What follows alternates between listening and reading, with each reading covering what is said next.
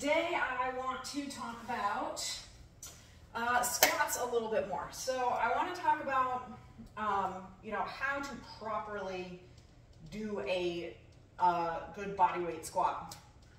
And what you're going to do is you're going to get into your stance and you're going to have your feet about hip width apart.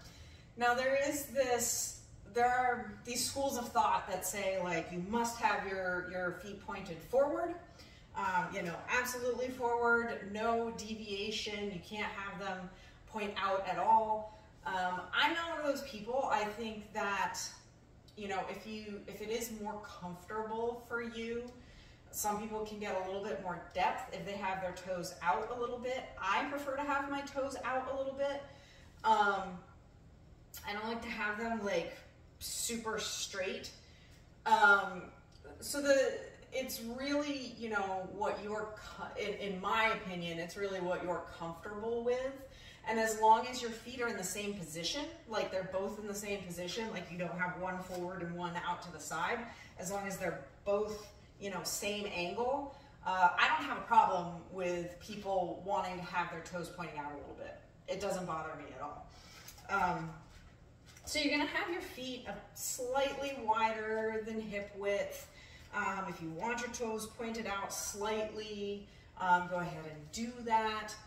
And the biggest thing at this point when you start the motion is to remember to start it with your hips. Some people, I have had clients that go to start it with their knees, and there's this misconception that your knees can't go over your toes. They absolutely can go over your toes if you have the mobility, if you're stable enough to do that. Your knees can absolutely go over your toes. But what you don't want to do is start the motion with your knees going forward. You want to start the motion with your hips going back and down a little bit. So you want to start the motion here as opposed to here. Because this is going to be really tough on the knees. So,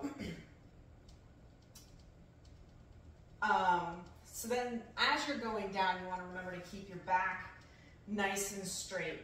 The upper back isn't as important to keep straight. I mean, it's good to keep it straight. What you're really, concerned about is the lumbar spine. But I find that when my shoulder blades are down and back, kind of, tucked, I find that also helps me to keep my lumbar back straight as well. So keeping the whole back straight, starting with the hips, you're going to go down as far as you can go without letting your hips, or without letting that lower back round at all.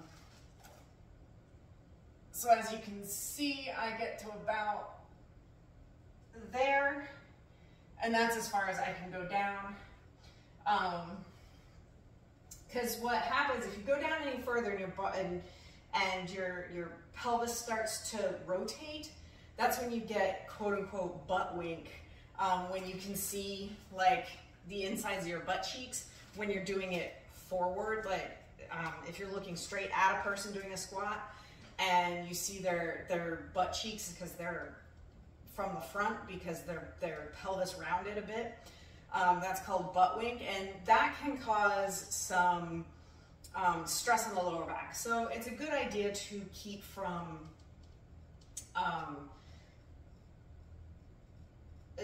having that happen. And the biggest thing is to not go down so low.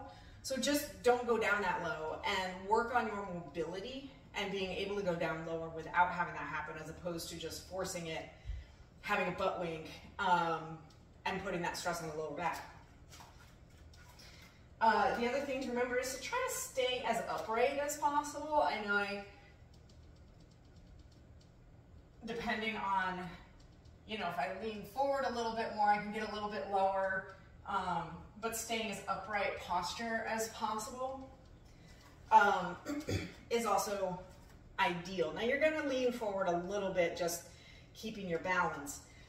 And when you're there's also this idea of keeping your weight in your heels when you're squatting, but really you want, you know,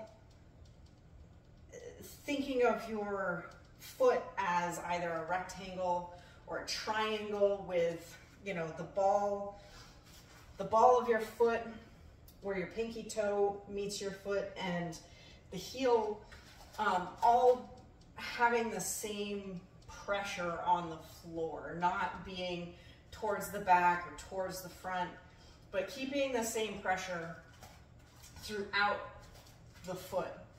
And then when you're coming back up, as you're coming back up, think about pushing into the floor to come back up, and that'll help. And don't actually push your knees out, but think about having pressure.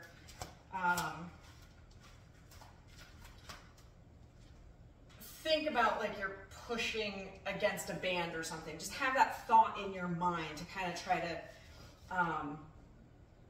engage the, you know, the purpose of the squat, depending on how you load it, is mostly to engage. It's a really good glute exercise if you can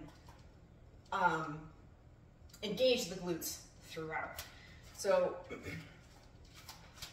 you're down in the hole, you're pushing back up, and as you come up, completely extend the hips, really squeeze the glutes at the top, and then relax and go back down.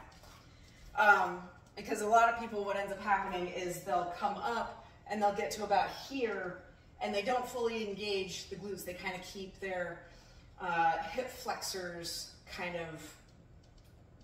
keep their hip flexors engaged as opposed to getting their glutes engaged, which is one of the main purposes of the squat. So you don't want to keep that anterior tilt in the pelvis through, you know, at the top. You want to fully flex or fully extend the hips at the top, and that's something that I almost always have to remind clients to.